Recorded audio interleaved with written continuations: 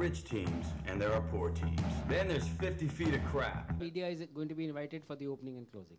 Okay, thank you.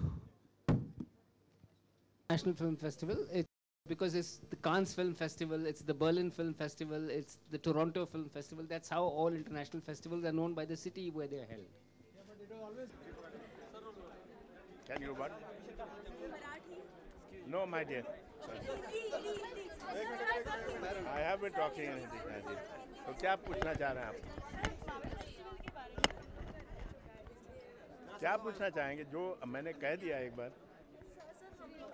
नहीं, मैं देखिए, ये जो फेस्टिवल है, मुझे लगता है कि सब 13 फेस्टिवल्स में सबसे अच्छा फेस्टिवल यही है, क्योंकि इसमें हम लोगों ने बहुत ही अच्छे फिल्में लाई हैं, जो क्रीम, बिल्कुल दुनिया के क्रीम ऑफ पिक्चर्स आए हैं.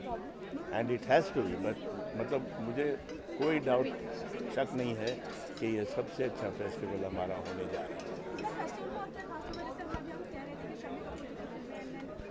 नहीं, ये तो रेट्रोस्पेक्टिव्स में है, लेकिन बाकी फिल्में भी तो है, कंटेम्प्रेरी फिल्म्स हैं, बड़े बहुत अच्छे फिल्म इस साल के बने हुए, पिछले साल के बने हुए, दुनिया भर के.